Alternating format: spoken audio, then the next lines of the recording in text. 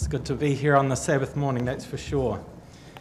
For those of you who don't know me, my name's Evan Ellis and I'm the principal at Christchurch Adventist School.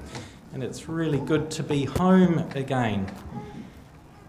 It's also really good to see children and to celebrate children. Being in education, you can understand I'm a little bit passionate about children and education. Speaking of that, as you're aware, we have 16 schools through New Zealand, and our schools are doing really well. I think Stephen's involved at our school in Auckland, aren't you, Stephen? Yep, board chair, I believe. So he will understand some of the challenges that we face, but also the blessings that we have. At the moment, our school's accepting enrolments for next year, and this is just to explain a bit of the challenge that we have.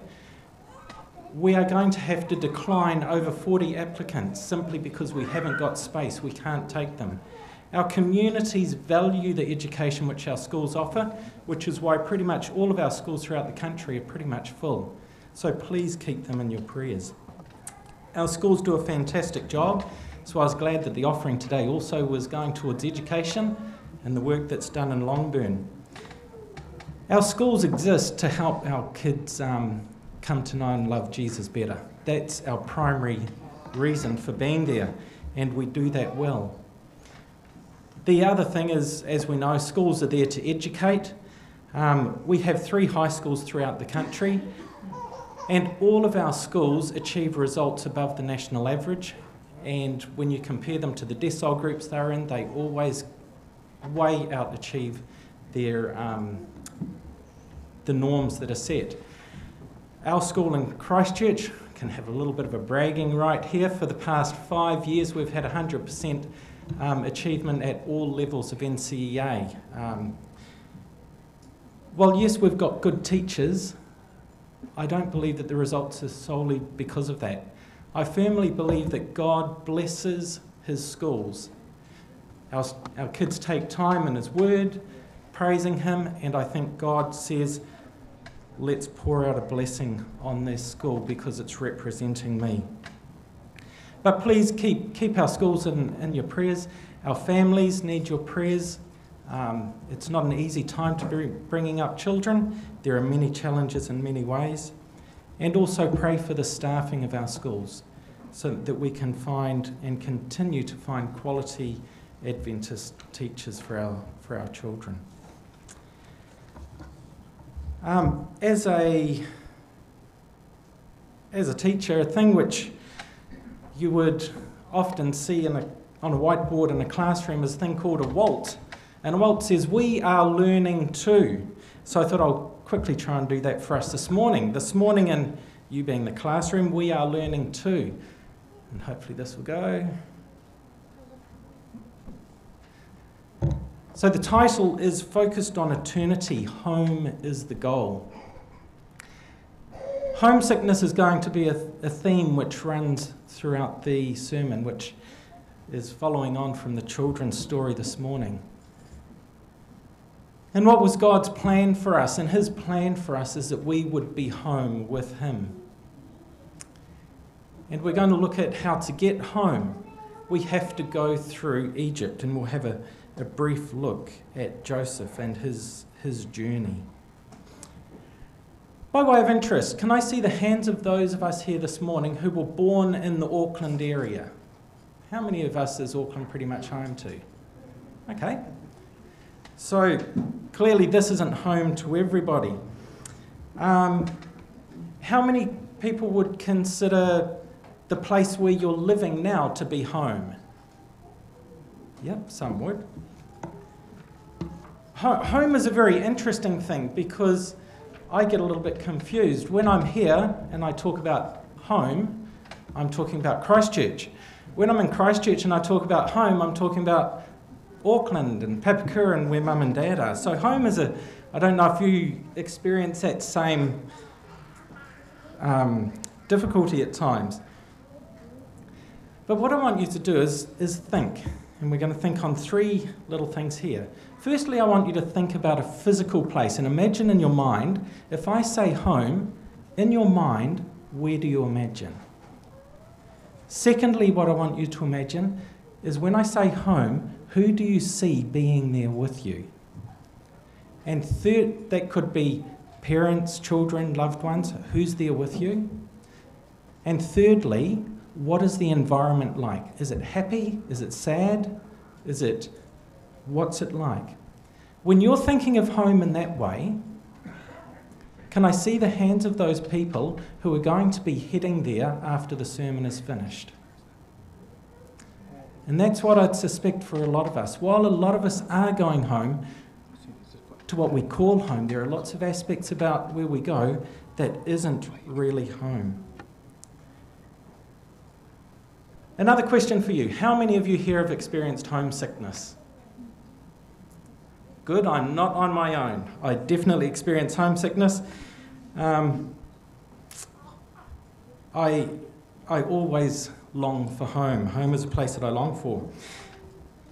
One of the times when I experienced homesickness was when I left home for the first time and went to Avondale College. I packed my bags, jumped on the plane, and when I arrived and was shown to my room, got there and started to open up my bag and fold it open, and my bag was beautifully packed. As you can tell, I didn't pack it. My mum had packed it to make sure that everything would fit in, and I was thinking, well, if I go through security and they search my bag, I've got no idea how I'm going to get it all back in. As I opened up the bag, some emotions started to hit. And I thought, this isn't good, Evan. Pull yourself together. You need to distract yourself, get some fresh air. So I thought, right, I'll leave the unpacking till a bit later. Back in those days, we would write letters. And Mum and Dad had written a letter to Dr. Alan Lindsay, and it was to invite him to come over here to do a church camp for us. So I thought, right, point of distraction, I'll race off, find Dr. Lindsay, hand him the letter, and all will be well. When I found Dr. Lindsay and I sat down in his office, for those of you who know Dr. Lindsay, he's a very personable person. He opens up his door and next thing he's asking, how's the family and that? And next thing, all of those emotions they were right there again. Fortunately, Dr. Alan Lindsay had a good supply of tissues and a good supply of wise wisdom as well. I can assure you that was not the last time that I experienced homesickness. And while it doesn't hit so strongly, you can ask Serena, my wife, whenever I'm here and I'm ringing her up and saying, why can't we move back to the beautiful hills, the warmer climate where, you just plant a plant in the ground, leave it, come back 2 years and it's bearing fruit. Canterbury doesn't seem to do that for my fruit for some reason. And even when I'm down there, I long to be home. And I tell the people down there in Canterbury, I say, do you remember the story about Abraham and Lot?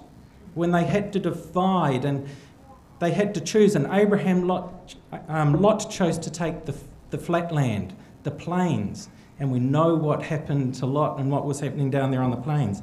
Give me the hills with Abraham any day. I miss home and I'm glad to be home. Do you ever long to be home?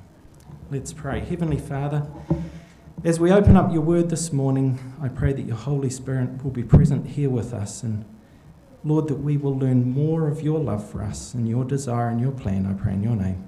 Amen.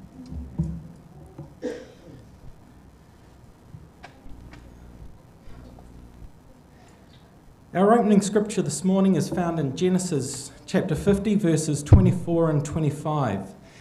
Let's read it together with me. You can follow along on the screen and read. We'll all read.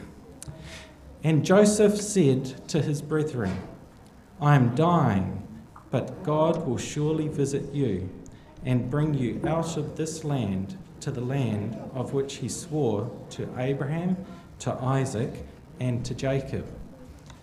Then Joseph took an oath from the children of Israel, saying, God will surely visit you, and you shall carry up my bones from here. Do you realize what you've just read?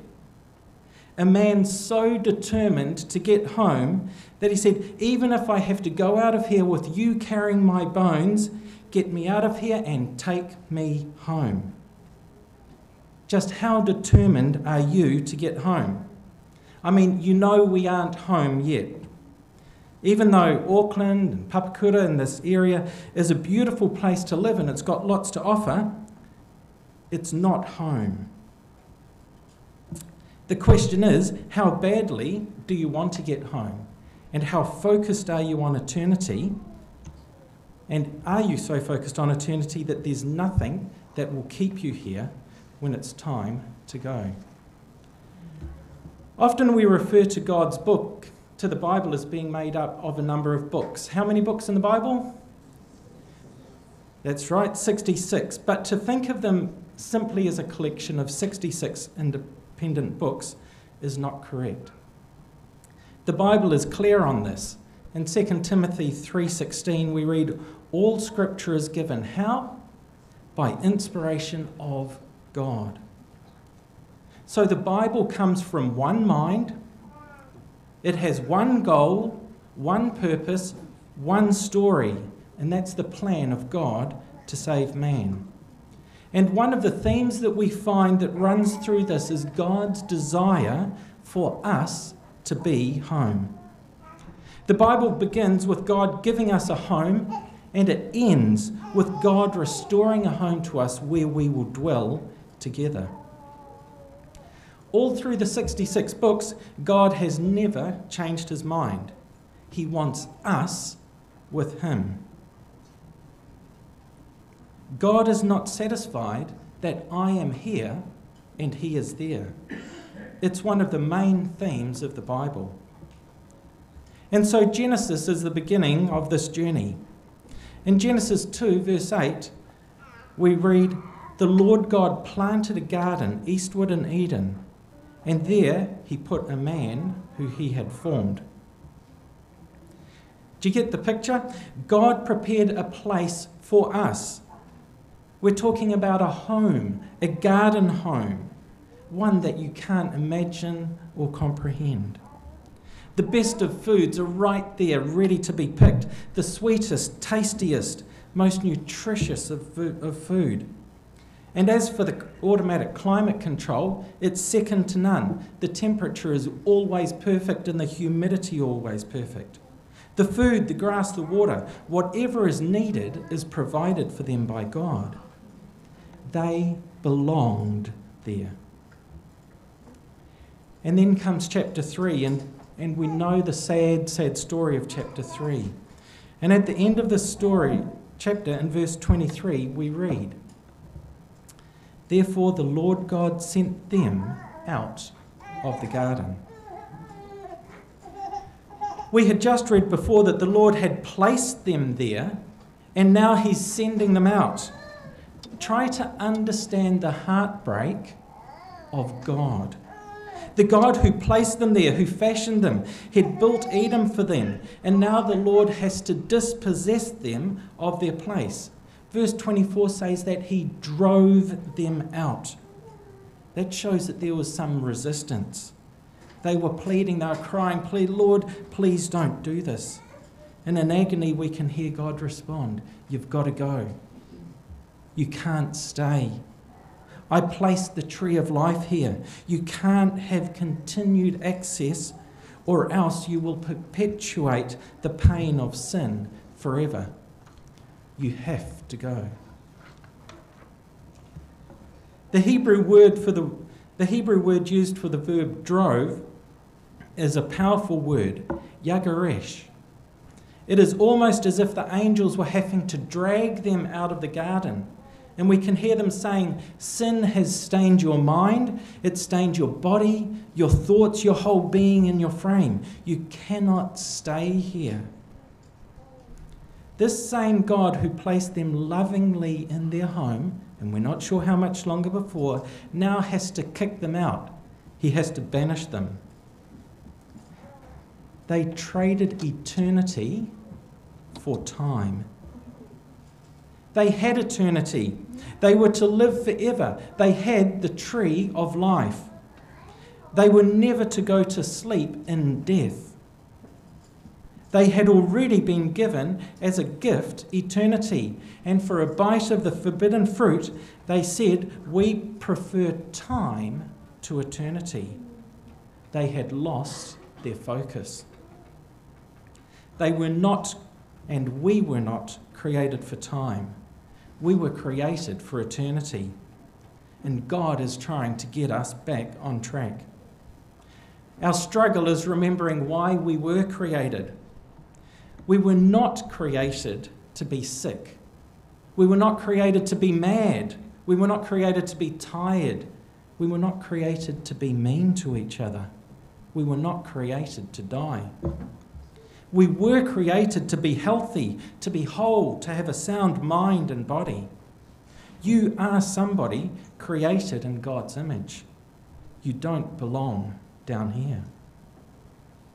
Sometimes we feel this lack of belonging down here quite strongly, and we can feel alienated.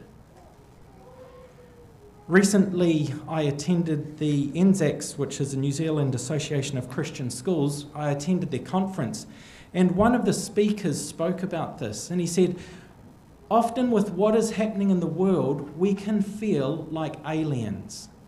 And sometimes we can regret living here. And he said, but a better way to consider ourselves instead of aliens is to consider ourselves as ambassadors. You see, as ambassadors, we are here representing our homeland. And as ambassadors, we get to come into the embassy, which is the church, where we can talk with fellow ambassadors and be encouraged. And then during the week, we can go back out and share with others the fantastic news about our homeland. And the other fantastic thing about being ambassador is that you have the full backing and total support and all the resources of your home country available to you. Isn't that a fantastic promise? Carrying on in the story, Genesis chapter 6, verses 5 to 8, we read, Then the Lord saw that the wickedness of man was great in the earth, and that every intent of the thoughts of his heart was only evil continually. In just a few short chapters, mankind has become debased. Sin, like a disease, sin like the COVID virus, like the coronavirus, has spread throughout the entire human race. And God is having a hard time finding somebody sane enough to be saved. And the Lord was grieved, we read. His heart was filled with pain. The Lord who placed them in Eden, who had made this place for them, the Lord who had shaped them in his image. The Bible says, I am sorry I breathed into that clay. This is a mess. And he searches a planet, seeking out somebody that he can save. And the Bible says, but Noah found grace in the eyes of the Lord. May God find grace, may we find grace in the eyes of the Lord. Maybe God said, I can save a handful. Because man has lost his focus on eternity. You see, time as we know it, time is a disease. Time is a disease. Time shapes us. Time commands us. Nobody wants to be late, at least most of us don't. But time is a disease and it forces us. By the time you're 5, you've got to have started school. By the time you're 10, you'll want to have done this. 18, then 30, you want to have this job. By the time I'm 50, time pushes us on. It is a dictator. The older I get, the more I realise this to be true. And the more you start to hear about people's bucket lists, how time is dictating to them. Doing what needs to be done. But we lost our focus on eternity. So because of this, God had to set up in the minds of his people, in the minds of his church, a journey. And we are now involved in a process, in a journey. We have to get to what Adam and Eve were created for. They were created to be home with God. They sat in the evening and they would talk with God face to face. Nothing between them, no fear. Adam could look God straight in the eye and he could say, how does the eye work? And God could tell him, and Adam would remember and never forget. Imagine that. I wish my students could be like that, and I wish I could be that good a teacher as well. Man was created for big things, not just small stuff. We were not created to count our lives in minutes, but in eons. Imagine that. And so, God had to get his people started on a journey. In Genesis 12 verse 1, we read, "Now the Lord had said to Abraham, 'Get out of your country, from your family, and from your father's house, to a land that I will show you.'" Get out of your country, from your family, to a land I will show you. In other words, Abraham, you are not home yet. As we know, Abraham is the father of the faithful. So his experience symbolizes our experience. So just as Abraham was called, so we have been called to get out of this country, out of our family's house, and go to a land that he shows us.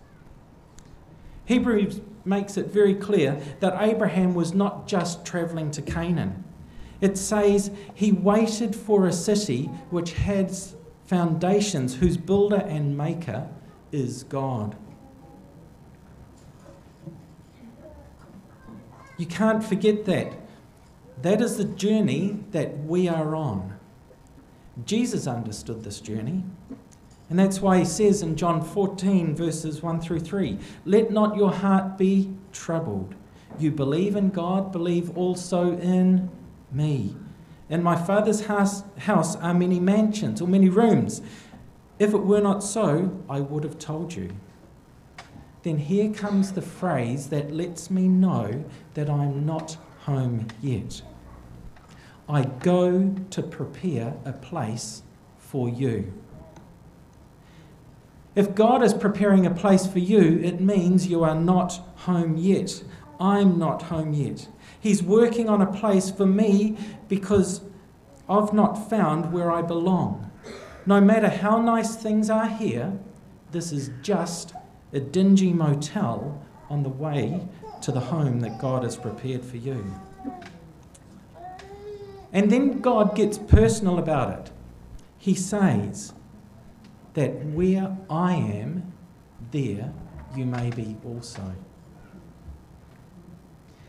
God is restless. Why? Because we are down here and he is up there. He's upset. Why? Because we are separated. He's distressed. Why? You are in pain. You've got problems. Our minds are troubled. Our bodies are wearing out. God wants you where there's peace. He wants you where there's no pain. He wants you with him in eternity. So he is preparing a place for you.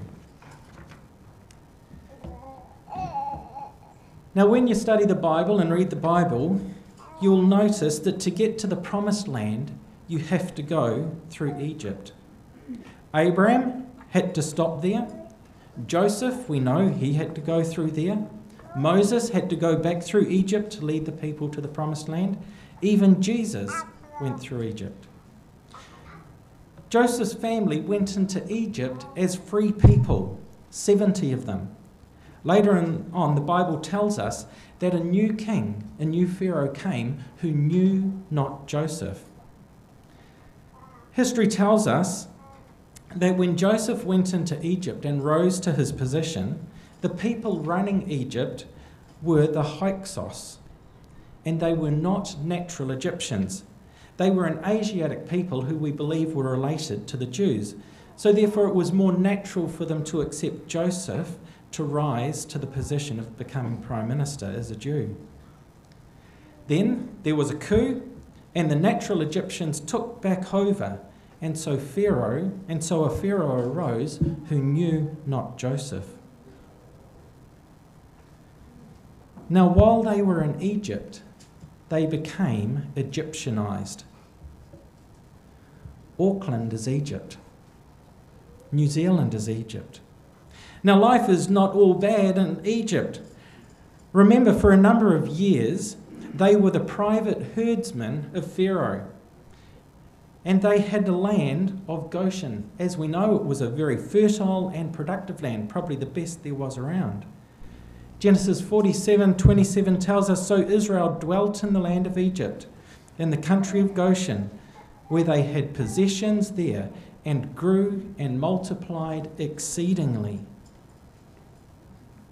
Then in time, they were slaves in Egypt. They became more than slaves in Egypt, they became slaves to Egypt. There are things about life in Egypt. I live in Egypt, you live in Egypt, and life's not all bad here. We've got a comfortable home, maybe a car or two in the garage. There's all of the gadgets and food that we need for our comfort. Egypt's not all that bad. It wasn't bad for Joseph. Okay, it was at first, but as Prime Minister, a private limo, chariot, servants, married to the high priest's daughter, a nice house, nice food, a nice yard. Egypt's not all bad. But what you don't realise is this: while in Egypt, you become Egyptized, and you find yourself praying with less fervour. We used to pray fervently, "Even so, come Lord Jesus." Then you find yourself not quite concerned about when he comes. And we pray, "Come when you feel like it, Lord, because in the meantime, I've got business deals to make. I've got holidays to go on. I've got family to meet up with. Lord, don't rush, because life's not all bad here in Egypt." The worst thing that can happen to us is Egypt. When Jacob and his sons went in, all 70 of them, they did not realise that they would be in Egypt for 400 years. Did you expect to be home in heaven by now? Could it be that God wants to make sure that we've not become so Egyptized to the point that we have no desire for him to come? So he waits and tests and allows things to happen so we remember that this is not home.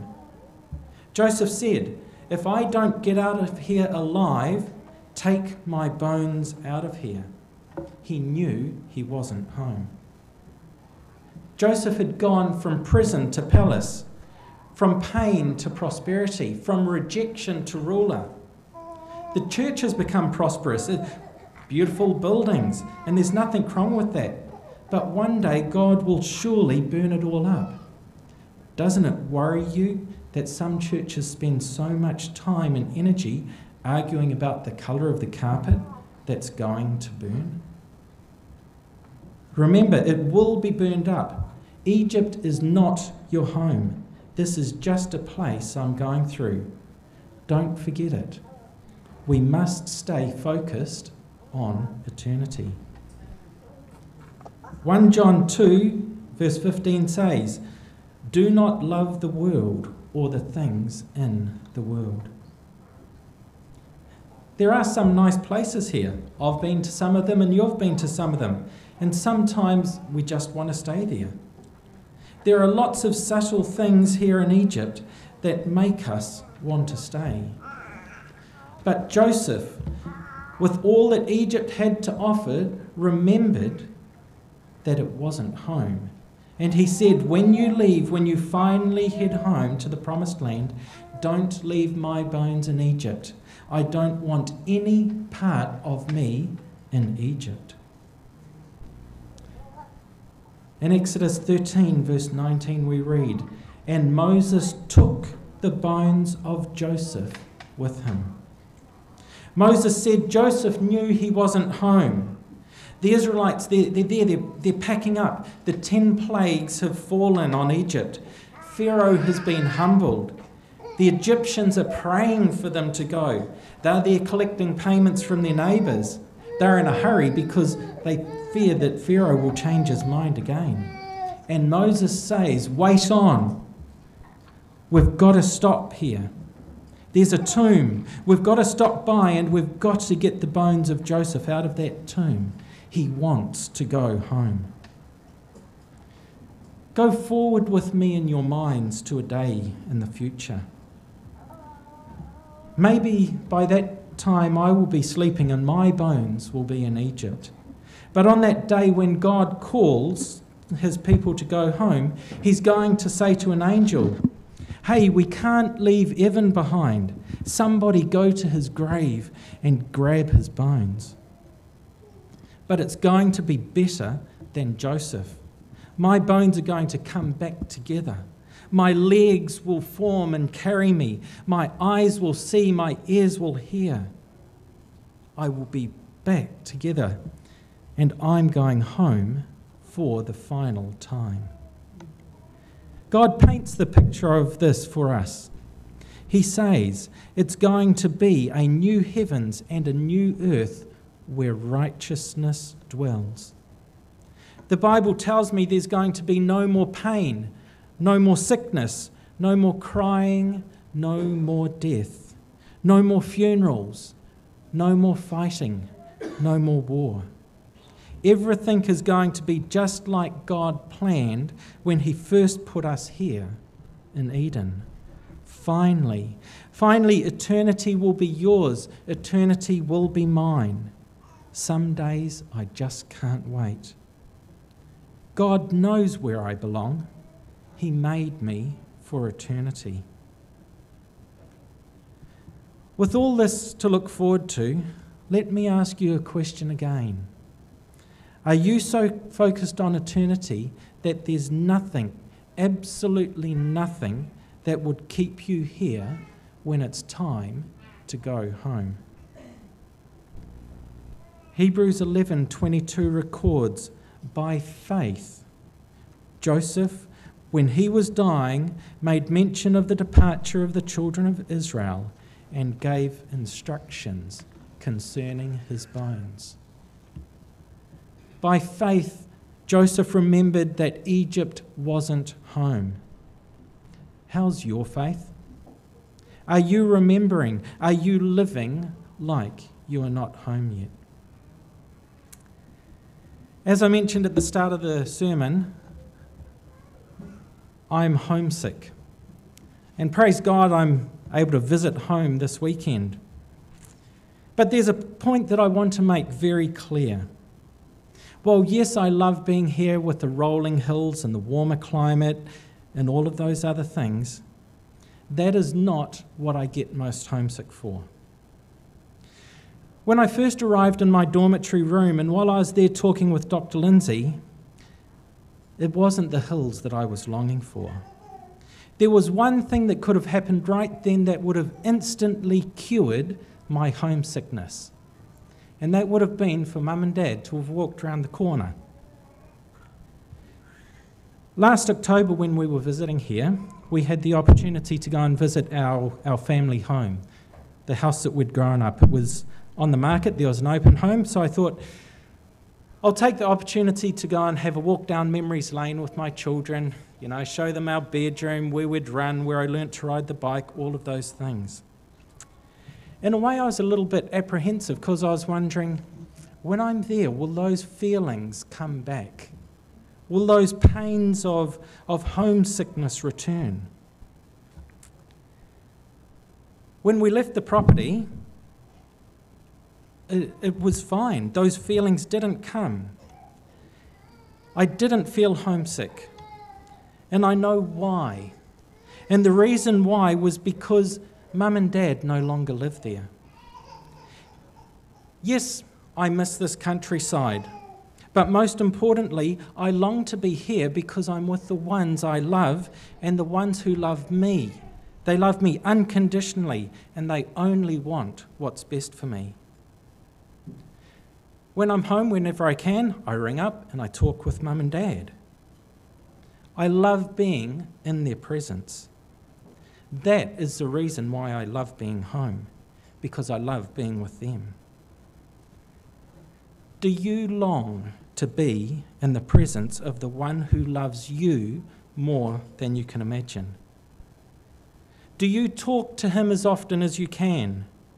Do you set aside time to read the love letters that he has sent you? If so, I imagine you are most likely homesick for heaven. True homesickness is the longing to be with those who we love and who love us. True homesickness is that pain of separation from loved ones. Do you spend time with God in prayer and reading his word? Are you homesick because you long to be with him in his presence? Or are you just looking forward to an easier life, streets of gold, playing with lions and tigers and having a great big holiday? Could I suggest that if the latter is your focus, and that you're simply wanting a free and lovely life in a heavenly garden, that you're not truly homesick, and that in the end you will end up being greatly disappointed. I'm planning to be home one day soon with the one who I love and who loves me more than I can imagine, and I pray that you are planning the same as well. Heavenly Father, I long to be in your presence. Lord, we love the time and the way in which you talk to us through your word. Lord, we pray for the faith of Joseph, for the faith of Abraham, and Lord, that each day we might grow more and more in love with you and become more and more homesick. But Lord, that this homesickness we will take truly to heart and share with others the good news that, Lord, it's not just us that you want to be with, it's everybody. And Lord, that you're longing for us all to be with you. This is my prayer in your name.